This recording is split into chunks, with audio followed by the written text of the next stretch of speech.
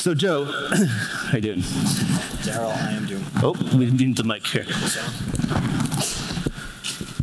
Darryl, can you hear that? All right. Perfect. Darryl, I am doing fantastic. Fantastic. So businesses are on their digital journey, and leveraging the SAP Intelligent Enterprise Suite is key to them. So what is the role and opportunity for service providers in SAP's journey, and what is required from service provider to deliver to an SAP customer? Those are great questions. First, I want to thank Darryl. I want to thank you and HPE for the opportunity to present here.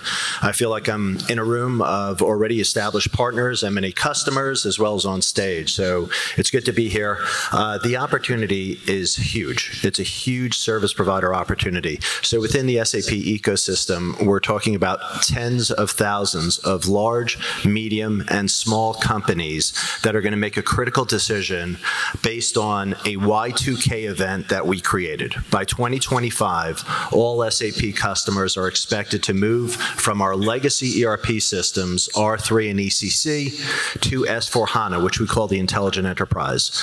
And to do that, they have to move not only their ERP systems, but they have to move their analytics systems. We call them BI and BW. HPE has a tremendous market share and mind share with this audience. And our strategy at SAP is to lean on you. It's to lean on you to help us get this done. And our strategy is is basically customer choice. And it's about the customer making the right choice for their deployment. Every single SAP customer, just repeat that to make sure we're on the same page. Every single SAP customer is a hybrid customer. Edge, core, cloud, multi-cloud. Every one. Right, so if you're in some type of business that those words hit on, there's money to be made here. This is a tremendous opportunity. So what are we looking for our partners to bring to the table? All of our customers are looking for low cost, high value, and relatively turnkey or low risk solutions. I'm going to throw a fourth dimension in there. They're looking to digitize in a differentiated way. So when we start talking about the intelligent enterprise, or if we start talking, you'll start to hear us talk about experience management through our acquisition of a company called Qualtrics as being the killer app for the intelligent enterprise. That intelligence is going to come from you and our partners. I actually don't want to use the word partners. Let's think about it as teaming, right? So it's how can you differentiate the SAP customer's experience based on the services and products that you're delivering to the market. A big part of the onus is on you to capture this opportunity. Very great points. So how can service providers tap into the benefits of SAP HANA for their customers along with HPE? Yeah, so just to back up, SAP HANA is based on S4HANA. HANA is a real-time database, and HPE is one of the leading providers. They've been a joint development partner with us in terms of purpose-building architectures and hardware to run HANA.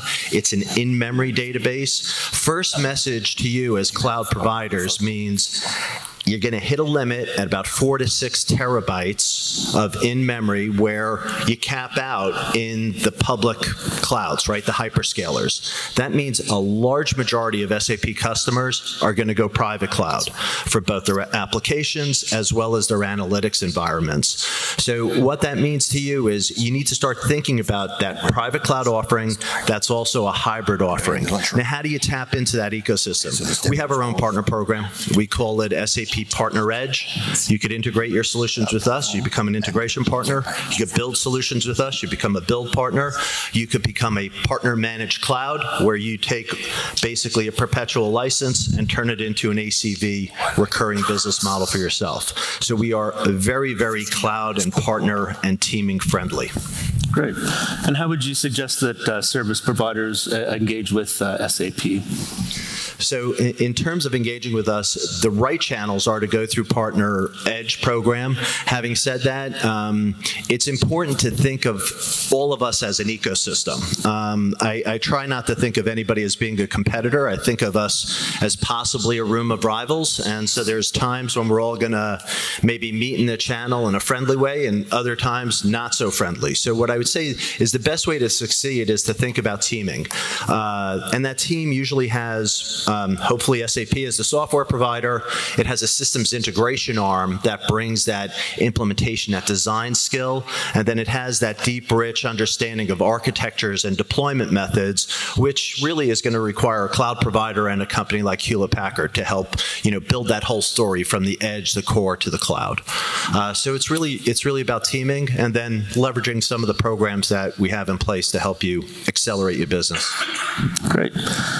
So one other question. So we recently launched the HPE SAP Alliance Spotlight page on Cloud28 Plus. How do you see these type of ecosystem amplification plays helping benefit all the parties involved in this type of activity? So I love the program. I love the page. I think it makes a lot of sense. There are a lot of customers who are established SAP customers, and when they're making their choice to move forward with a new platform, a lot of times they're looking for HPE for that kind of guidance on architecture, for that kind of guidance on design and deployment methods.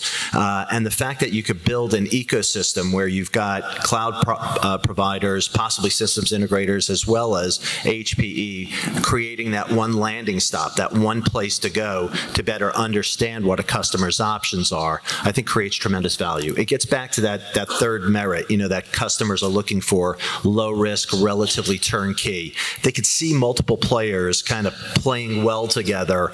It de-risks that decision making. So I would encourage that. Plus the content could be repurposed in a bunch of different ways, which is phenomenal as well. Absolutely, and it's a good platform for you to be able to tell your story to the market, as well as for all our service providers here.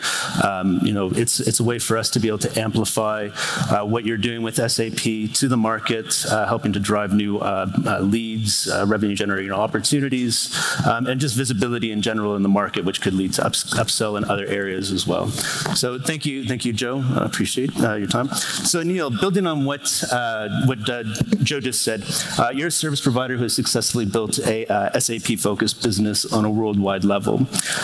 Can you give us a bit of a background on your company and what you're doing in this space? Okay, so Cloud4C is just a 4-year-old entity started in India. Our parent company is Controllers, that has been 10 years into data centers. And first of all, Cloud4C became a partner of HEC, HANA Enterprise Cloud. And that's how we started to create the reference architecture, de-risk our customers, and provide the services. When we were looking to move out of India, we didn't have a data center. So Equinix helped us at few places. Then we had the service providers. But we always had the problem of maintaining a NOC or a set of people in each country that we were going. So we happened to meet Ronald in Netherlands. And that's how we worked with the Pointnext team as well as the HPE team. And we created a total offering in which a virtual machine or a HANA VM or a server were given to us as a service. And that service is just equivalent to something that you can get from Azure or an Amazon or a Google. So their responsibility was to recover the VM and give it to us, run the storage, do the provisioning of it. While we started on top of that stack with the operating system and ended up all the way till the SAP basis layer. So we created this stack, we created a RASI, and then we went to the partners in Netherlands. The partners were naturally more focused on the development platform, and the newest, the HANA Release 32 or the Hybris of this world or Java stacks was something that they were trying to scale up in their environments, so it sort of fitted the environment. And this offering, we started to provide to our customers as a single SLA. So the customer is totally de-risked from the uptime of the solution. It runs like a total cloud, where as per reference architecture, you get a sign-off. The other thing that has been branched upon was the security. So we also worked with HP to bring in the elements of security for GDPR and other compliances onto this stack. And this is how we have been moving. So after Netherlands, we are trying to open the same thing in UK and US. Excellent, excellent. So your company is an HP PRSP partner, so partner ready for service provider partner in various countries. In what ways do you see that you're getting value from this program? So when we joined Cloud28 or the partner ready platforms, we got ready accessibility of the HP people on the local side of there. We also got good connects to decent data centers in each of the territories. We also got a connect to the ecosystem of SAP partners who had the customers, they were developing for them. They had the whole AMS piece with them. And this whole PSRP program sort of glow fitted this into a market ready offering, which helped any customer to onboard much faster, be it from a change in technology, be it the S/4HANA or the SOH journey that they wanted to start. And it's basically, the whole program was designed around that offering itself. Excellent, excellent. So I think that for many of you who are PRSPs, there's an opportunity there, as well as to leverage the opportunity with Cloud28 Plus jointly as well as part of that. So, you've built this successful SAP business. What are your plans going forward? Do you have plans to move into another area at all? So after the SAP stack, and even with the SAP stack, as we started to have our exposure into Hybris, so we have deployed not only Hybris commerce servers, but also Hybris omni-channel marketing, which essentially is like digital marketing for a FSS vertical. We have started to focus now more on the FSS. So we are developing a similar stack in which we can work with the ISV of the FSS verticals, sign off the uptime, as well as the compliances that are required on the same platform, leveraging both the HP stack as well as the Pointnext stack. Excellent, excellent. So I encourage any PRSPs or service providers, that are interested in speaking with Anil. We've got a networking session, and of course, for anybody on this panel to have a conversation would be great. So Robert, move on to yourself. Can you tell us a little bit about Cloud Sigma and your turnkey offering for service providers? What are the business benefits for your partners and their customers? Sure. So what we offer is kind of unique at the moment in the market. We looked at the market. We're a service provider, so we actually have our own cloud locations. That's how we started back in 2008. Yep. So we have more than 10 years experience running. We started in the public cloud, and then we expanded into other segments. And what came out of that was a solution that we partner with service providers around the world. So what we found was that they were building their own clouds, but they were struggling to run them and compete with the hyperscalers. And at the same time, we wanted to build a global network of cloud locations.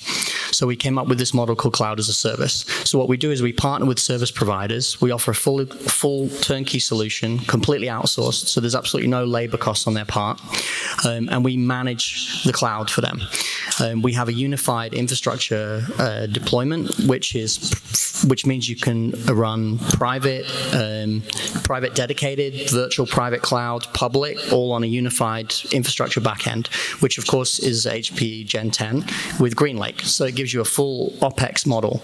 And from that, you can have full spectrum infrastructure delivery across. So it doesn't matter whether the customer wants public cloud, private, virtual private, hybrid, all of that runs off the same racks basically that we're able to deliver.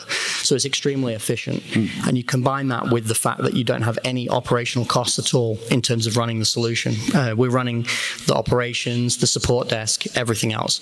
So it gives you a fast time to market, low execution risk, and a high service quality. So you get all of those things packaged in as part of that partnership. So we build up that network. We have now over 15 locations worldwide. We have global operations centers that follow the sun, that manage all those customer deployments. And really the benefit is that it gives the partner the ability ability to concentrate on what their strengths are, which is understanding the customer requirements, building service offerings on top of that infrastructure layer that we're delivering to them. And so we have seen really a lot of success with service providers who have been adopting this model, many of whom have previously had their own cloud offerings, but the model hasn't really worked very well for them, or it's been below their expectations in terms of driving the revenue and the profits that they want. Great. There's some very good points. I know that we've seen some great success with service providers that have moved from one platform to the Cloud Sigma one, and they've found it a fantastic journey and really finding great success with that. So my second question to you is, so service providers love to design and build cloud services themselves. So how do you win their technologists' heart? Great question. Sure. They do, and as I said, that model hasn't necessarily worked that well for them always. So I think we have a lot of experience in coming into service providers that have an existing legacy solution that they're wanting to improve the model of. So what we do is we look at what they have internally in partnership with them, and what we can offer, and then we help them redeploy those resources, and so they can leverage them on top of the new platform. So the idea is they get the better operational model. So they're essentially like shedding some of those tasks which are maybe not optimal for them to be doing, and at the same time they're then focusing on other tasks which they're much better at doing. So our partners operate in many different markets that I really frankly have no idea about, to be honest. I mean, I'm not the right person to sell cloud in Saudi Arabia. We have our service provider there, and they do very well at selling our product in combination with their service offerings in Saudi Arabia. So the idea is that we work with them to focus on those strengths. So actually, it's not a case that they're sacking their cloud team if they're partnering with Cloud Sigma. It's the opposite. What they're doing is they're then allowing those people to do more of what they're best at. And this is the kind of winning combination. And that's what we see in the different partners. And as I said, 80% of our partners had existing clouds, and then they've, in some cases, decided to shutter them, or sometimes they've said, okay, we'll add Cloud Sigma as another option to kind of increase the conversion rate of cloud leads. But most of them have eventually kind of consolidated onto the Cloud Sigma platform because of the margin. They just get much higher gross margin on our platform. And because we've got a great relationship with HPE, we know how to buy hardware efficiently. Maybe the HPs are not so happy about that, but we get higher growth, and that allows us to have a competitive platform where they can literally they can compete on price, but also if you look on service quality with the hyperscalers, and that's a really important part. Excellent. There's some really good point to, being able to free up those resources within their teams to actually focus on where they're going to be able to add value. So not really stripping away from anything, but actually taking what they don't need to do and allowing them to focus on, what their strengths are and build their business that way. So another question to you. So we know that the hyperscalers have a massive global footprint. So how do you differentiate yourselves and address global requirements? Sure. So there's two parts to that. The first is most of our service providers are regional. What we've done is we've created our network. So if they choose to participate in that, they're part of a global network. So we have partners, for example, we have a partner in, let's say, Australia. We also have a partner in the Philippines, in Japan. So there's a lot of cross-business between, for example, APAC. And they will have customers in Japan that want to deploy capacity in the Philippines, and likewise Australia, Philippines, Australia, etc. And so basically, with our platform, they have a unified ability to deploy capacity for their customers in any Cloud Sigma-driven location worldwide. So it's kind of like a meta network. Yeah. So that gives a regional service provider a global footprint, or at least a global ability to deploy. And then we have a revenue share program that works between the partners. So that helps them project beyond their kind of geographic restrictions. And then on the other side, in terms of differentiation, I think it comes down to to things like service quality, support, those kind of things which you don't get from the hyperscalers. I mean, unless you're absolutely massive, you're not really going to get a very intensive support from a hyperscaler. It's just they can't do it. So that's a big differentiator. It's the number one reason why customers say they use the platform. And that support, again, is a combination. It's a combination of our teams. So we have 24/7 live chat support, email, etc., for the day-to-day requirements that customers have. And so our average response is 13 seconds on a live chat. That's 24/7. So they have a real confidence that if they have a problem, people that actually understand the platform will respond to them. Wow. And at the same time, they have the local account managers in country that are working with them through the local partner relationship. So that's kind of a major differentiator. And what I would say also is we have partners who have built services on top of our platform, and we're actually a sales channel for them, because then they're able to, we have other partners who take up that same service built on the platform. So it's also an opportunity for them as well. That's a great opportunity, yeah. Awesome. So one last question. So you've been an active Cloud28 member for some time now. So how have you been leveraging the platform and the community?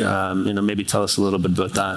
Well, I saw about your Spotlight page, so I want to leverage it more now. I'm going to call a marketing lady later. But in terms of that, yeah, I mean, I think it's really good for reaching a targeted audience, a service provider audience, which is our audience. Also, building credibility. So we've made an effort to regularly put content on there regarding our service. So, for example, I mentioned the Saudi Arabian partner. That's a very successful cloud location for us. There's a use case there on Cloud28 that you can go and read. That's a little plug, by the way.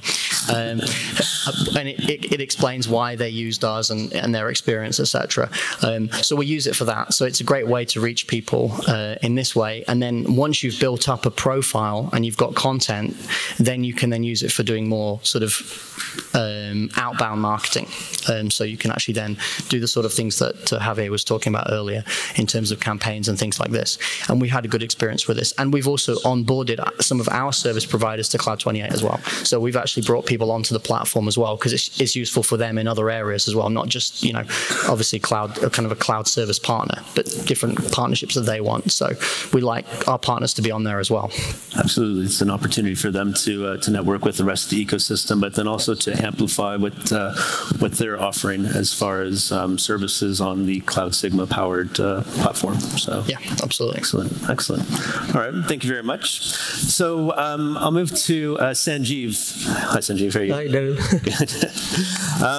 So we know that data growth is a never-ending trend, and in fact, we'll hear from Omar Assad from our storage BU in a session later today a little bit about that. Can you tell us a little bit about Cohesity? What problems you're solving, what are you doing, and a little bit about Cohesity in general? Yeah, sure, Darryl. Let me first start by describing who Cohesity is, and then I'll describe the problem we are solving, and then go on to describing our offering and vision. Cohesity is an innovative startup based in Silicon Valley, founded by Dr. Mohit Aron, who spent his entire 20 years of career building distributed file systems. He was one of the key architects of Google File System, and also a co-founder of Nutanix. He is widely considered as the father of hyperconvergence, if you will. The company is funded by some top-tier investors like HPE, Google Ventures, Sequoia, SoftBank, and so forth. The problem that we are solving in a nutshell is what we call mass data fragmentation. It's a $60 billion problem affecting 80% of the enterprise data. It refers to the vast majority of enterprise data, such as backups, archive, file shares, object stores, data for test and dev and analytics, that really sits in infrastructure silos, and it's highly fragmented. And that makes it very difficult to protect, manage, and analyze the data. So Cohesity provides one simple web-scale platform that consolidates all the silos onto a single platform, span that platform from edge to core to cloud, and uniquely empowers organizations to run apps on that platform, making it easier than ever to do backups and to extract insights from data. The easiest way to understand our offering is to look at what smartphone did in the consumer space. Before the smartphone came, we used to carry multiple devices, phone, camera, music player, and so on and so forth. Then the smartphone came, it consolidated all those devices onto a single platform, gave us a really nice UI to manage the platform, and gave us the notion of marketplace from where we can download the app and run on the platform, and gave us the machine learning so that we can do more predictive analytics and search. So Cohesity is essentially applying the same principles to the world of data. Our platform is software defined. It is supported on HPE certified ProLiant and Apollo servers, and it complements HPE's primary storage products such as Nimble, 3PAR, SimpliVity, and so forth. We have a deepening relationship with HPE. HPE has been an investor, a development partner, as well as an OEM partner. So our combined solutions are available from HPE and its channel worldwide. Excellent, excellent. Yeah. So another question to you. So HPE and Cohesity have brought to market quite a compelling offering to address this, trend in data growth. Can you tell us a little bit more about this and how it fits into Cohesity's service provider strategy? Yeah, absolutely. Let me break your question in two parts. One is around our service provider strategy and program, and the second one is about the service provider solutions. Our strategy is very simple. It's all about giving choices to customers, pair them up with the best service providers who can meet their business needs. Our business is 100% indirect, so our sales are going through a variety of partners, including service providers, resellers, and OEM partners and their channel. We are 100% invested in our partners. We don't view service provider business as a just a sell to business, make a quick sell and walk away. We are actually 100% invested in them. We have a global cloud practice team who work closely with service providers to provide them reference architectures and service blueprints and really help them stand up new services and operationalize new services. We invest a lot in training and enablement of our partners, both for the operational readiness as well as the go-to-market readiness. We have a consumption-based pricing model. Our program has no monthly commit to join the program or to stay in the program. And once you are in production with your service, we provide a lot of in-market support so that we provide some joint marketing and demand gen to help you grow your business. And let me now talk about the solution for service providers. So first of all, we are a platform, not a point product. So using our platform, you can deliver a variety of as-a-service offerings, including backup, archive, file shares, object stores, test and dev, analytics, and even anti-ransomware solution on the security side. Our platform is service provider ready. So from the ground up, since we consolidate all the silos, we design the platform for true multi-tenancy, for resource isolation as well as tenant isolation. We provide tenant self-service through Cohesity as well as third-party tools like VMware vCloud Director or ServiceNow or vRealize Suite, or even your own tools. We are truly web-scale, scale-out architecture, so we can provide non-disruptive operations. You can add compute and storage or remove them without any disruption to your service. You can do upgrades and rollbacks without any disruption to your service. And that's very important for service providers.